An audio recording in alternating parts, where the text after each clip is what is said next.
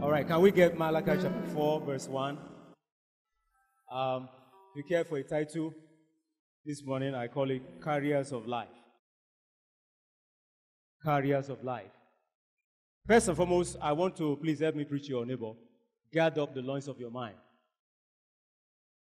Okay. They're asking whether he knows what that means. Guard up means to tie up. So think straight. Don't think haywire. I want you to think straight this morning because the word I'm bringing by the grace of the Lord this morning is going to open your eyes and correct what we have received in the past that is wrong. All right, Malachi chapter 4, verse 1 says, "For behold, the day cometh. We are in that day." So don't look again for another day. We are in that day. And this day is particularly talking about the Father's season.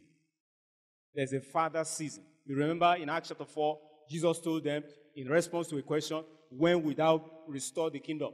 But he said it's not for you to know. Because it was not appointed time for the kingdom to be manifested on the face of the earth. So we are in the season called the Father's season. And this season is a season that is characterized by three basic things. It's a season of full maturation of the church. It's a season of divine judgment on the face of the earth. And it's also a season when God will reward his church. This is the day we've been looking for. This is the day that Jesus said we should look up for our redemption draweth now. And it says further there, it says that day shall burn as an oven. So it's not going to be a comfortable day for those who carry on living their life in the life that is in the blood of the flesh. So if you are depending on the life that is in the blood of the flesh, I don't know how you're going to survive these days. I don't know. And that's the reason why the Lord is asking me to talk about this issue of life, carrying the eternal life on the face of the earth. You know, a lot of people believe that because the scripture said that whosoever believeth in the name of the Son of God, he said, he shall not perish but have everlasting life. So automatically they believe that they have everlasting life. Now, what I normally ask is this. If truly you have eternal life instant high, if you have it immediately you believe, then let's do an hypothetical test. Because I've had me say this before. And let me repeat it again in case you have never heard that from me before. Let's do an hypothetical test. Let's slice your hand. You know, one easy way to die is just cut your wrist and bleed off. Cut the wrist. Let the blood flow out. Now, if you don't die, then I will agree with you that you have eternal life. But if you die, then you have lied. Jesus said, I am come that they may have life and that they may have it abundantly. What does that mean? It means they will have an increasing measure of life until they have the fullness of that life. The fullness of that life. Hallelujah. So that day will burn as an oven means that it is a day of harvest. Let me say something here also that you must know. Jesus, in all the parables, the parable of the tears and the parable of the nets, said something that is very significant that many don't pay attention to. The harvest that people talk about in these last days is an harvest of souls into the kingdom. That many will come to the saving of Christ. That is a lie. You want to know why I'm saying that? Okay, this is it. COVID-19, how many were decimated? Perhaps about, is it up to 25 million? I was trying to Google search this morning to find out how many so far. I've not been following track. I lost. At a point, I just left aside all the tracking and following all the statistics. But assuming it's about 25, I'm not so sure. Is it 25? Okay. Number of deaths. The number of deaths is less than 2 million. Now, the population of the world is about 7 billion conservatively. And if you use that statistics to do your calculations, 2 million is less than It's less than 1% of the world's population. Now, what about when you have 30%? Think about that. How many of you know that in the book of Revelation, the Bible talks about 7 seals and the 7 judgments? You better start finding out what the season you are so that you know how you live in this season. Can I advise you? You better find out the season you are and you begin to live your life as one who is in a season that is very dangerous but yet very exciting and very wonderful. It's a double-edged day. It's a day of full maturation of the church. And it's a day to carry life. I mean, carry life abundantly. Not just in a trickle. And those that emphasize on carry anointing will not help out in this season. I hope you know there's a difference between carry anointing and carrying life. And so, if you carry anointing gives you the ability to function and do so many things. But anointing does not give you the life, except you do some things. Jesus said, the word that I speak, they are spirit first and foremost, and then life. What is the connection? What is the gap between the spirit and the life? Obedience, a doing of the word, a walking in the word, a walking in the light of the revelation will produce a life. Hallelujah. All right, so now, I want to get somewhere. I've broken this message into 2 segments. The first segment is to, first of all, let you know that this is a season when eternal life is going to manifest on the face of the earth. Another school of thought that has been so wrong is to think that eternal life is going to be we're going to have eternal life in heaven. Let me quickly give you 3 scriptures before I move on to what is the core of the message the Lord will have me to share. If you look at, first and foremost, where do I start? I'm trying to see where I start. Eternal life is meant for us here on earth. And there are 3 scriptures that I'm going to draw your attention to. You know, we normally quote Isaiah chapter 60, verse 1 and 2. Give me those verses. But we fail to read 19 and 20, 21 and 19, 20, 21, 22. We normally quote, arise, I will arise and I will shine. As if your shining is by your own ability. Or by your arising is by your own ability. The reason why you are going to arise and shine is given in verse 2. And look at even that verse 1. Before you go to that verse 2, look at verse 1 first. Let's look at it. It says, for your light is come. The reason why you will arise is because your light is come. And the glory is risen upon you. So what is the light? What is the glory? 2 things. Say, arise and shine, for the light is come, and the glory of the Lord is risen upon thee. Verse 2 says, give me verse 2. For behold, the darkness shall cover the earth, and gross darkness the people, but the Lord. So what is the light? The Lord.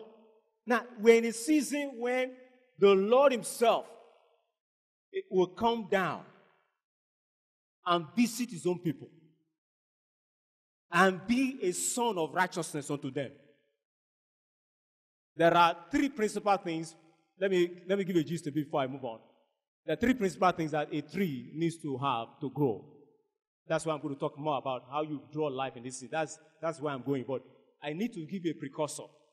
I need to get your mind ready for what, so that I won't just talk in vain, because you must take this word serious and you must think straight. When I say think straight, I mean you think the way God wants you to think. Stop thinking the wrong way. For your thoughts are not his thoughts, your ways are not his ways. We need to begin to realize that God will begin to visit his own people, those that have respect to his name. King James says, those that fear the name of the Lord. Another translation says that those that fear the name of the Lord, or that have respect for the name of the Lord. And what does it mean to have respect for the name of the Lord? What is the name of the Lord that we're talking about here? The name Jesus. Jesus means what? The Savior. When the angel brought the message, he said, it shall be called what? Jesus, for he shall save his people from what? So if he will save his people from their sin, will they be saved? I ask you a question. Will they be saved? Will there be remission for sins? Is there remission for sins? And he's going to sit as a refiner's fire and fuller's soap to thoroughly, without, there will be no blemish, no spot, no wrinkle, no whatsoever. He will thoroughly purge, that the house of labor may bring forth good works. Let me paraphrase it that way. So, what we're talking about here is those that have respect. Please, for goodness sake, don't think it is everybody that is going to be saved. These days are dangerous. The day is going to burn like a oven. The wicked shall become stubble, and they shall be burnt by the day. What does that mean? Now, who is the wicked? The wicked is not necessarily all those who are yet to be saved. He's talking about, first and foremost, those that offend and do iniquity. I was trying to remind you of the parable of the tares and the parable of the nets. Both agree together because the net will gather good and bad, and there's going to be a severance, a cutting off. So what you call harvest is not what many people think. The harvest is not about great numbers, large numbers, as if God is going to save the whole world. No. There's going to be a severance. Even in the fold, even in the church of God, there's going to be a severance of the sheep and the goat. Those that offend and those that do iniquity, we have no part in the kingdom of God.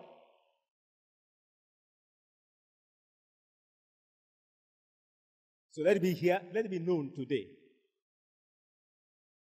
Let it be known today that what God is more interested in, particularly today, is about giving life, and giving life to those who are ready, because it's the day of judgment, and it's only those who carry life. Those that carry anointing will not make it. Those who carry anointing, you can say you wrought miracles, you do this and do that. It's not going to save you. It's not going to help you at all in this season. You must learn to carry life. You must carry the life of God on the inside. The life of God must flow on the inside of you and must come to that fullness that God expects of you. The standard of that measure that God expects of you. So now we're told that He's going to come. Take me back to Malachi chapter 4. I'm dwelling. Okay, before we go there, go to verse 19, 20, 21, 22. I said many times when we quote the scripture, we don't read verse 19, 20, and 22. Let's read together there, and I'll show you something here. Are you in verse 19 already? All right. He said, the sun shall be no more thy light by day, and the moon, by reason of his brightness, be the light. Be your light. So instead of the sun and the moon, what is going to be the replacement? And what is the implication of that? I want to link it up with Revelations, because you see, you need to understand that there's a transition of time here. There's an end. God is bringing an end to mortality on the face of the earth. God is bringing an end to mortality, and we're entering the dispensation of immortality. God is bringing an end to the works of Satan, the works of death, the works of sin on the face of the earth, and is bringing righteousness on the face of the earth. God is bringing an end, a closure to all that is completely darkness. All that is outside the purpose and outside the counsel of God. All the works of iniquity, all the works of darkness are going to be, in fact, as a matter of fact, cities like Gomorrah, cities like Sodom, cities like Jericho will be totally annihilated on the face of the earth. Before long, we will not hear of some cities anymore. Some cities will not be in existence anymore, because they become ashes. All right. So it says here, the sun shall not give you light anymore. The moon, for a reason of his brightness, will not give you light unto thee. But the Lord shall be unto thee an everlasting light, and thy God thy glory. Next verse, verse 20. Thy sun shall no more go down, neither shall thy moon withdraw itself, for the Lord shall be thine everlasting light. Can you see that? See, when the scripture is repeating itself and bringing perspectives, different perspectives, it's telling you the necessity of the fulfillment of that scripture. So thy sun shall no more go down simply means that there will never be a time there will be a seizure of life anymore. You know, many times after we have given our life to Christ, there are seasons when we are up and there are ups and downs, up and down, up and down, up and down. Today you are up, tomorrow you are down, tomorrow you're full of energy and you're filled with vitality, spiritual vitality and all of that. And all of a sudden you go limbo. And some are even dead. Like the church in Sardis. But he says that will never happen anymore. Because now something is going to happen that is different. Because the Lord himself, as a son of righteousness, will come upon you and shine upon you. And cause you to go forth like the calves of the stall. Okay? And grow up. One translation, King James said, you will grow up. Another translation says, you will leap. Whether either of the two, both sink into the thoughts of God and purpose of God for these days. Now, look at verse 21. Look at verse 21 before we look at Revelation 21. Thy people also shall be all righteous. They shall inherit the land forever. The branch of my planting, take note of that, the work of my hands, that I may be glorified. So you are going to be a planting. God is likening you, is likening us to a tree, a planting. And that speaks significantly. Because a tree, like I said, needs 3 things to grow to maturity. I'll come to that. Take us now to Revelation 21. I want to prove to you, I want to show you, this is one of the scriptures that show that eternal life is here on earth. I have 3 scriptures I can give you. I will take you also to Joel chapter 2, verse 8. The army of the Lord. The army of the Lord that will leap over every wall, leap over every obstacle, leap across every barrier. And that agrees with what the translation, those who translate it to mean like the calves of the stall. So the Son of Righteousness coming upon us is going to give us life, and that life is translated into strength, divine strength, ability that no man can have, no man can have, or no man in the flesh can have, no man in the natural body can have. I mean, how do you explain how the army will leap over the mountains? Leap. I mean, let's get there. You see what the army will do. And you see in verse 8 that they will fall on the sword and they will not die. That's not ordinary. Okay, go to Revelation 21. Look at verse 21. Go to 21. 22, move to 22. Now he's talking about the city. And I saw no temple therein, for the Lord God Almighty and the Lamb are the temple of it. What is that saying? What that is telling us is that this city that Abraham looked for, and by the way, we're not called to seek heaven. Because Abraham was not seeking heaven. Abraham was not seeking heaven. Abraham was seeking a city built without hands. Abraham was seeking a city where the architect and the builder is God. Where the infrastructure is not physical infrastructure now. He's talking about the temple itself. It is God himself housing his own people. It is a fulfillment of what Jesus said, that I may be in them and they in us. In other words, God is coming down to live in his people. And his people living in him.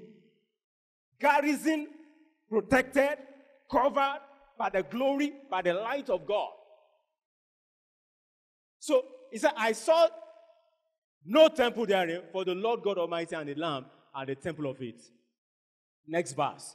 And the city had no need of the sun, neither of the moon, to shine in it. Why? Because the glory of God lighten it, and the Lamb is the light thereof. Oh, wow. I pray God will give you understanding of what I'm bringing to you today.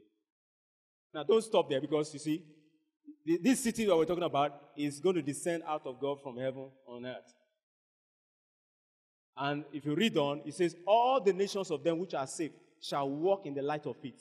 And the kings of the earth, not the kings of the heaven, the kings of the earth, those kings that are, kings here is talking about people with substance, people with wealth, people with honor, people with influence. People with influence. People who have geographical influence. I mean, people who have what it takes to rule, to dominate. He said they shall bring in their glory and honor into it, and the gates shall not be shut. That's exactly what Isaiah prophesied also in Isaiah 60. So it is here on earth. Eternal life is here on earth. Stop thinking that until you get to heaven before you have eternal life. Jesus said there's a generation that will not taste it until they see the kingdom of God come on earth. So there's a generation, and that generation is my generation. That generation is this generation. For we must carry life, and not just carry life in a little measure. We must carry the life of God in such an abundance that nothing, no weapon fashioned against us can even prosper. I pray God will open your eyes to some of the things that are coming. Some of you think COVID is anything. COVID is just a little dust, a tiny dust. Heat stroke is coming. Heat stroke. I don't know whether you have monitored what is happening in Oregon, US. How many of you are aware of what is happening in Oregon? You heard about the fire. What gave birth to that fire? Temperatures began to rise to 49 degrees centigrade. I had it. And that, of course, fire, you only need 3 things to be in place for fire to ignite. You need heat, you need oxygen, you need fuel. Material called fuel. Once the 3 things are there, combustion will take place easily. Fire will spark off. So the heat stroke that is coming, there's a heat stroke. The winds will be held. God will give a command to angels to hold the wind. And you know what that means? If the winds are held back, the air is not circulating.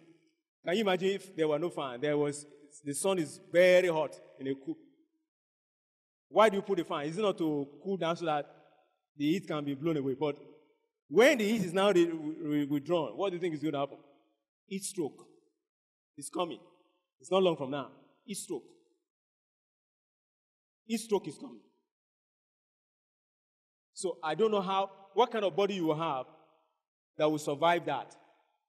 If you have a natural body, normal natural body, I don't know how you're going to survive that. There are other things again that are coming up. I'm not saying this to scare you. I'm not saying to scare you at all. You don't need to be afraid. I'm just trying to push you to understand that you have to go for something. There's something my generation, my people must go for in these last days. And we must be prepared. Give me Joel chapter 2. Give me Joel chapter 2. Let me just show you another one. Another one you find in Isaiah 25. Isaiah said there, we don't need to read that. He said, on this mountain shall the Lord make a feast of fat things. You know, some of you know that scripture. Or wines on lees. Okay? And he said, it shall be well refined. And then the result shall be that on this mountain shall death be swallowed up. What is the mountain that Isaiah was prophesying about? Isaiah was prophesying about places where God will manifest his presence. As God not said, he said, this is the mountain I will dwell in. And then the other mountains were saying, why is it that it is this mountain you want to dwell in? Why don't you come and dwell in us? I don't know whether you've read that in Psalm 69. He said, the hill of God. He talks about the hill of God, where God dwells. He said, I'm paraphrasing now. Why is that you other hills are jealous because God chooses this hill? If you read that Psalm 69, you see that God is a choosing God. He chooses where he wants to dwell. So he's not going to dwell in every place. He's going to dwell in a mountain. And that mountain is talking about an assembly where his people are, who have respect to his name. And the result of that feast will be what? A swallowing up of death here on earth.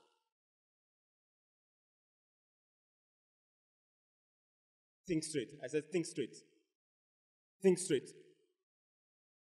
It's time to think straight. Joel chapter 2. Give me verse 6. Let me start from verse 6. I'm going to verse 8. He said, but before their face, the people shall be much pained. That's the wicked.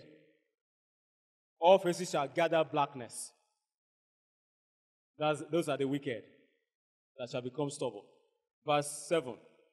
Verse 7. They shall run like mighty men. So that's talking about their strength. They shall climb the wall like men of war. And they shall march everyone on his ways, and they shall not break their ranks. Verse 8, the way I'm going. Neither shall one trust another. They shall walk everyone in his path. And when they shall fall upon the sword, they shall not what? They shall not what? What is that telling you? When the day when people will carry gun and will shoot you, and Odeshi, you say Odeshi. Thieves will come wanting to kill you, but they cannot kill you. Military government or whatever government will be in place, they will plot together and say, let's go and take them out, take them off, take them out. Like the Americans will say, take him out. But they can't take you out. They can't take you out.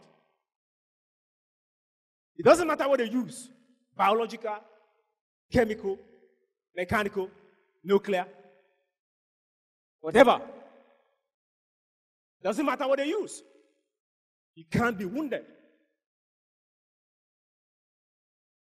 All right, let's go back because I don't want to waste too much time. Let me go to the second segment. I'm going to finish my message. I'll finish the message, don't worry. I'll finish the message. Now, give us, that's why I'm preaching hands-free. You can say I didn't bring anything.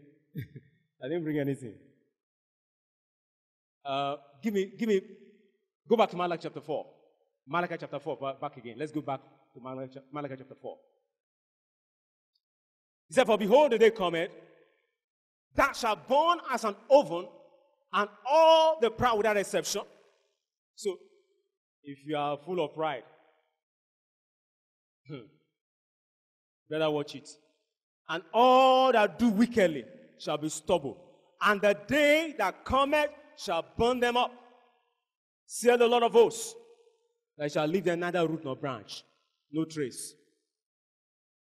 Verse 2, he said, but to you that have respect to my name, shall the Son of righteousness arise with healing in his wings.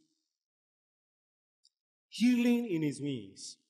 The Lord knows all our infirmities. He knows about our blindness. He knows about our lameness. He knows how weak we are. But that weakness is not going to continue because he said, I will build my church, and when my church as my mighty army will advance against the gates of hell, no power shall be able to withstand it. It's not what we're doing now. The warfare we do now is more or less like, we tend to do it offensively, but we're not even doing offensive warfare. Because most of the warfare we do now is fire brigade and traditional warfare. We do traditional warfare.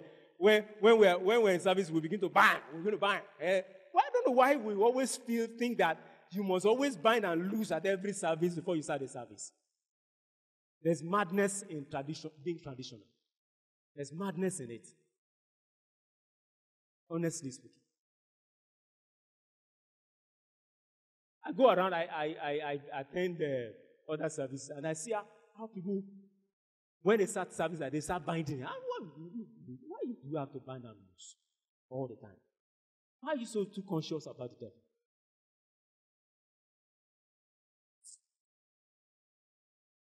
So there's a healing that he wants to do. And that's why you have to have the Son of Righteousness. Now, let me begin to say something about the tree. A tree requires three things. If you're a science person, you will know this already. But if you're not a science person, let me inform you. There are three things that trees require. They need air or carbon dioxide. You know, they take in carbon dioxide. The oxygen they give out, we take in. We take in oxygen. Now, they also need sunshine and water. Three things. How many things? Now, let me ask you a very, very important question. If one of them is not available, what's going to happen to the tree? Will it survive? will it grow? Now, let me give you a recent discovery. There's a place at the back of our building. There's a neighbor who plants a cocoyam. And for some time now, the rain had ceased. For almost about a month, or even the ones that rained, all the rains that came around, May, about 2 months ago, were very scanty. So if you go to the farm now, even there was so much of sunshine, and the air has not ceased, the leaves began to turn yellow. If you get there now, most of the leaves are brown, and I know that cocoyam is not going to do well. It's not going to do well. It's not. So, the Lord just brought back this scripture. That's how this message began to boil in my spirit. Of course, Malachi chapter 4 has continually been in my heart from the time I heard about COVID. From the day COVID appeared on the face of the earth, Malachi chapter 4 kept on ringing my spirit. That we are not meant for sickness and disease at all. This God we serve is not only going to take care of our physical healing, but particularly is going to take care of our spiritual healing. So a tree cannot survive. If you take out one of these three, the plant cannot survive. I hope you heard what I'm saying. This is a reality. And as it's true naturally for a tree, so it is for spiritually for us believers. So which means if these three things are lacking in your life, there's no way you can grow. And that's the problem why many of us are not growing. It's either two things are available, one is missing. It's either you have water but no air. Or you have water and air, no sunshine. Or you have sunshine and air, no water. And there's no way any of us can survive or do well or grow well and be strong like He wants us to be strong if those three things are not there. So which means there are three things that must simultaneously run together, flow together in our lives. Let me try and decode those three things spiritually for you. Let's begin from sunshine. The sunshine. Sunlight is required by plants for a process called photosynthesis to produce food. Okay? Is that also? Science students, you have heard about photosynthesis. The process by which plants manufacture their food in the presence of oxygen, and we still remember some of those things. I mean, in those days, we would do Agberu before we start understanding them. We first of all load it up, and then we try to understand. All right, so it must be that now the sunshine also is necessary. And in this case now, let me tell you what the Lord will begin to do in these days. Don't be surprised that if you really have respect to His name, the Lord will begin to visit us in our closets. Personal revelations. There are personal revelations that each one of us must have. That you have heard me say this before. It is what you know by yourself that you know that builds you. 70% of what builds you is what you discover by yourself. 30% can come from other places. You have heard me say it before. 70% of what builds you. I thank God for the school I attended. We always never had teachers for all the subjects. There were, for a long time, no teacher for maths, long time, no teacher for physics, long time, no teacher for chemistry, long time. In fact, one of my geography teacher decided to stop teaching us because he felt I joined the bandwagon of bad boys.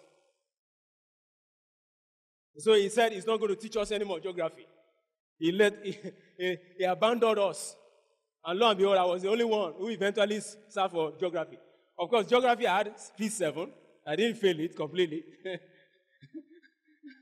But I knew what I had to, the extra work I had to do. I didn't have enough time like I had for maths and physics and all of that. But I wish he had not abandoned. I wish he had not abandoned us. So, what am I saying? Most of the things what has helped me to today is the fact that I rely on one-on-one with God. I can say God taught me mathematics at the closing stage of my life in the secondary school. I was well ahead of my contemporaries. I treated topics like latitude and longitude without help. I treated construction and all those stuff without help. I realized God has always been in the generation of the righteous.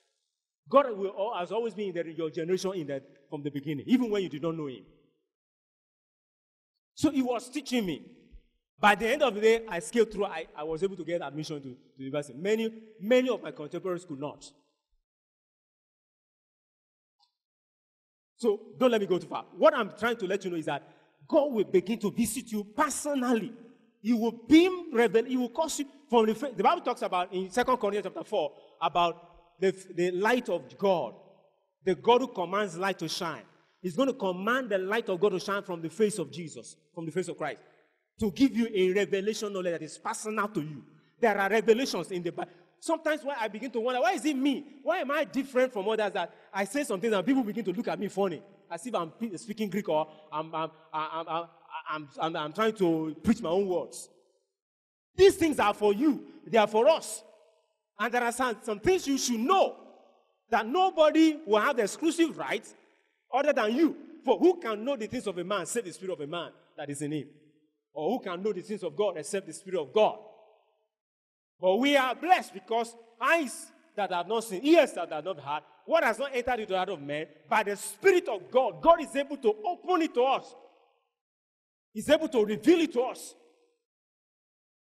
So, sunshine, the sunshine that will come upon you in these days is not going to be ordinary. And you must walk in that light. You must walk in that light because the little light you have that you do not walk in, okay, will not help you, will not give you more. He that is unfaithful in the little cannot expect God to give him more. So, whatever God is revealing to you, walk in it. Start walking in that light. And as you continue your walk, it is in your walking in the light that will bring you into greater light. For the path of the just is like a shining light, shining brighter and brighter until the day of perfection. If you will, give yourself to the revelation of God that is bringing to you in this season, I am telling you that not long from now, you will flow into a dimension of life that the devil cannot resist, that the gates of hell cannot withstand. We must be carriers of life in these last days. Carriers of life, the life of God. So your walk is number one. Your walk should go with the sunshine. So for the plant, it's the sunshine. For you as a believer, it's your walk. Walk in the light that God gives you. That's number one. Number two is the water. Every plant draws water from the roots. Every plant takes in the water. And whether it is convenient or not, whether it's hot or not, in fact, in the hot days, the hot season, that's when plants even take more water. And they go through, well, don't let me go into that. But what I'm trying to bring out is that the water can only come in through a process of meditation. Psalm 1 verse 1 and verse 2 says, "Blessed is the man that walketh not in the counsel of the godly, nor standing in the way of the sinners, nor sitteth in the seat of the scornful. But is the light, is in the law of the Lord, and in his law doth he meditate day and night. Okay, and it shall be like a tree planted by the rivers of living water." So, which means your meditation is the process by which you draw. And please, I will add study, because there cannot be meditation without study. You have to give yourself, and the study I'm talking about here now is this. You see, when he comes to you as a son of righteousness, when he begins to visit you as a son of righteousness, he will open scriptures to you. There are scriptures that will begin to open to you in these days. Maybe before now, the scriptures are not being opening to you. Expect a turnaround. Expect a turnaround. Scriptures will begin to open. The book of Revelation has been so difficult for people to know. In fact, I remember those days when I first gave my life to Christ. When I get to Revelation like that, I stumble and wobble and do all. I try to, just read whatever I can read. But I'll be frank with you, That scripture was not opening up at all because it was not time for me to understand most of these things, those things. But in the last 10, 15 years, I tell you, that book of Revelation has opened seriously to me. It has opened seriously to me. So I know, I won't say I know everything, but I know something that I need to, that will help me at least to navigate in these last days. I know so much. And I'm still, there's still so many things I'm still asking the Lord about. For example, I'm asking the Lord about what is the mark of the beast? Is it going to be just insertion of, because some people believe it's a chip. Some people believe it's a chip, it's sad. But I think it's beyond that. I think it's beyond that. But when it's time, God will reveal it. You see, sometimes God keeps some things secret because He doesn't want the enemy to know, so that He can checkmate the enemy. He will release those things that He will tell us everything we need to know, but He will tell us at the right time. So don't be afraid. But I thank God at least that is happening so that you will know that you are not living in those days some 10, 15 years back when there was something like a microchip. And nobody could believe. Of course, a lot of people believe in pre-tribulation rapture, that there will be no tribulation, and that would have gone before the Antichrist will appear. That's not even correct. Go and read the Bible very well. Antichrist will happen. Well, do you know that 42 months was given to Satan to exhaust all his works?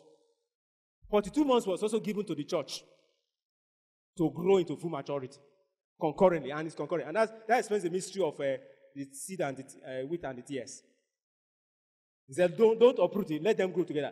Mystery of iniquity and mystery of godliness are operating simultaneously, concurrently. They are operating concurrently, and they are going to grow together until the day of harvest. And can I tell you, that explains why there's going to be an army, because there's going to be a war.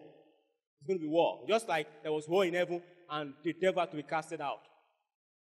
He knows his time is too short now, so he's going to do everything to fight. And don't be discouraged if you find there's so much opposition you are across your path. He's going to throw everything, do everything, but don't worry. We are winners. We're more than conquerors. We are more than conquerors. So meditation, please. Study to approve yourself. No, Paul said, study in such a way that you are approved of God. 2 Timothy 2:15. Can I describe that kind of study? Can I describe it to you? There's a kind of study. When some people study, there's no way God can do much. There's no way God can do much. There's a kind of study you just sit down and you say, no. Lord, you must show me something in this thing today. You are bent on. I remember there was one time I was reading in Proverbs 7 pillars of wisdom, and I was bent on, Lord, you must show me, you must give me the meaning of this thing. I stood on that passage of the scripture for a long time, and I couldn't get much, so I left it. But I knew it was not time for me to understand it. But in this season, no. Everything must be open to you. If you will search, there are so many resources to you available to you. You have Google search. You can search the Bible with your Google search engine and so many things. There's so many. So you can't. There's nothing you are looking for that you can't get today. If you know how to search. So search deeply. You will find. Seek, you will find. Knock, it shall be open to you. Ask, you shall be answered. All right, then lastly, because I'm almost done. Lastly is the air. The air. Air. What is air? Air is talking about what you breathe in. The atmosphere, the glory of God, the presence of God. The glory, the presence of, and that means your closet. Hello, somebody. So 3 things are vital that you must not lose sight of in these last days. Let me cap it. Let me summarize. 1 is your work. 2 is your study/meditation. And 3 is your closet. These three things must be intact. It must be intact for life to flow, for you to continue to draw life and get more abundantly until you have eternal life. So, your closet is a place where you meet with God. Now, it is where you listen for the voice and where you carry the presence of God every day. You carry that presence out of their closet to where you go. So you are living your life conscious of the fact that you are not alone everywhere you go. And you are not relying on the anointing, or your anointing. You are not relying on your ability, your eloquence. So you are not relying on whatever you have at all. But you are relying on the presence of God. And if the presence of God with you, you will not do anything until He has shown you what to do at that spot. Do you understand what I'm saying? So most of the things will happen to you these days. You will not need to lift your finger or lift your leg. You will not need to lay hands. As a matter of fact, ministration in these days is not going to be by laying on.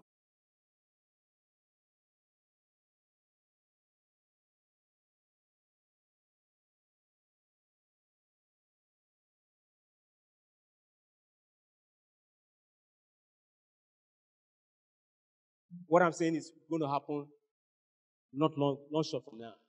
As I'm talking to you, I'm talking to myself. I'm pressing, I'm desiring, if anything at all, my earnest expectation is this manifestation of eternal life. I want to carry the fullness. That's my greatest desire. That's my greatest desire. And please, this is the season, because I know, from what I've seen in Scripture, from what I've heard prophetically declared, I know the dangerous times ahead. Dangerous times ahead. So where I can't afford to just live anyhow. I can't afford to just, live an ordinary life. I can't afford to just continue in this body of flesh and blood. I want a transfiguration. I want the promise of God, the redemption of my body. I want it to come to pass in my life. I want that to come to pass. So as we round up, I want to pray one single prayer. Lord, visit me as your Son of righteousness. Let the sun be no more my light, and the moon.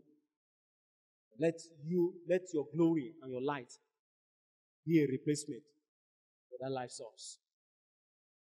That's the only single prayer I want to pray this morning. It's not a long prayer. Why don't you pray? Lord, visit me in this season. In this season, make me a carrier of the fullness of your life. Visit me, Lord. Visit me personally. Let the Son of righteousness arise with healing in his wings upon me. Heal me, heal me. Heal my eyes. Heal my legs. Make me to leap like a calf of the stall. Make me to jump over every wall. Make me enlist me into the army. Make me an army in this day. I declare war. I declare war against every forces of wickedness, against every wicked spirit, against every wicked power. Lord, it's time. It's time to visit your church. It's time. It's time, Lord, we open our hearts unto you. Help us, Lord. Visit us, Lord. Except you rise upon us and shine upon us, we can do nothing. Except you rise upon us and shine upon us, we remain ordinary. Except you rise and shine upon us, we remain the same. Lord, visit us.